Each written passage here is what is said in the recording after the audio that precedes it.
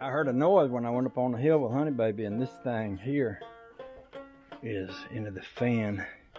The alternator is into the fan shroud, so it needs to be dealt with. And my motor's still smoking. Now,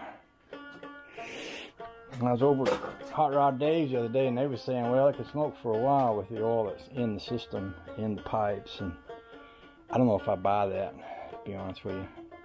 Because I'm thinking, having done valve seats on that side and the intake manifold gaskets, maybe I just got a piston or two that didn't seat in the cylinder. And I might be faced with the idea of taking that out and boring out a cylinder or two, or taking that 350 engine back there and taking everything off this and put it on that. In fact, I've got everything I put on this engine would fit that one, including the cam and the heads. Now, a lot of people don't like to run, well, there's a lot of discussion about running 283 heads on a 350. They're super quick because of the compression, but they don't have the high rev. And the last thing I need on this car is much high rev, because in fourth gear it goes down the road at highway speeds, and it's like 1500 RPM. So, and I got 5 gears in it. If that doesn't resolve itself, that might be my other winter project, is to pull out that 350 that I got from Kevin and strip everything off this one and put it on that one, put it all back together and put it over in there. Sure would have a lot of power that way. Mercy sakes, it'd be scary. It's already a little scary.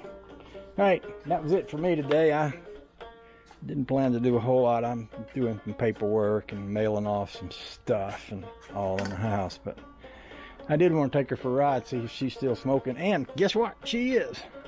Oh, the joy. But you know what? I want to say this now.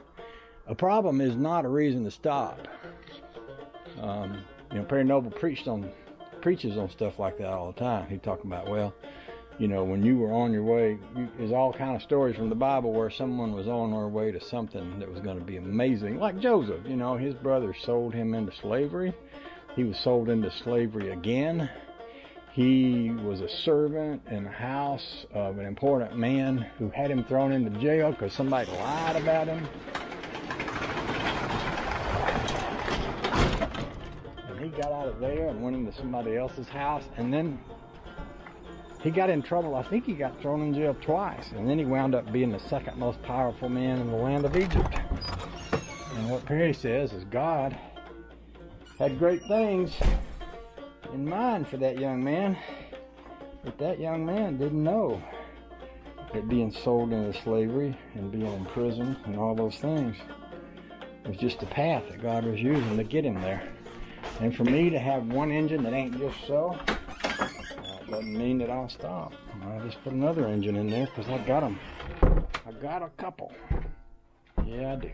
Okay? Okay. Love y'all. See you. Bye.